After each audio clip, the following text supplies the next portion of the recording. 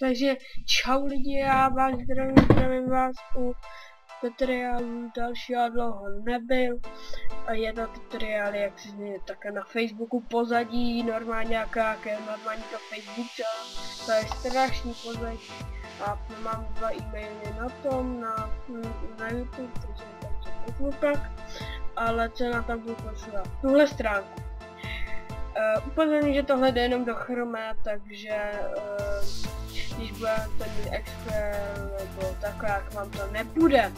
Upozorňuji jenom do Google Chrome. Google Chrome, když dáte www.google.cz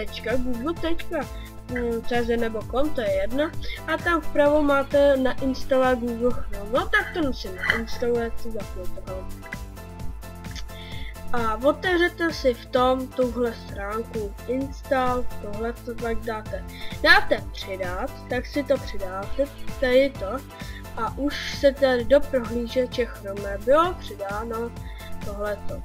Dobře, tak už to máme přidaný, ale teď furt nic. Se divíte, proč? Takže určitě dá tady tohleto, myslím. Jo, dáte tohle, vyberete si tady pozadí, takže když dám, nevím,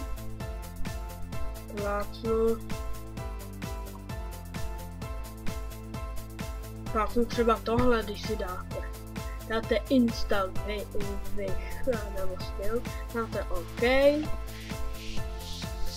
a teď už to máte, dáte tady. No, nemusíte už dávat takhle, tady už to máte. A vidíte, krásně to je, takhle je to krásně, už to tady máte. Už prostě je to komplet a to by bylo teda všechno. A jestli chcete vidět další tutoriály, dejte odběr. Jestli se vám video líbilo a hodně vám pomohlo, tak dejte like. A určitě se nezapomeňte kouknout na naše multiplayer let's play s Barnabem. A určitě dejte odběr a já s vámi loučím a u dalšího tutoriálku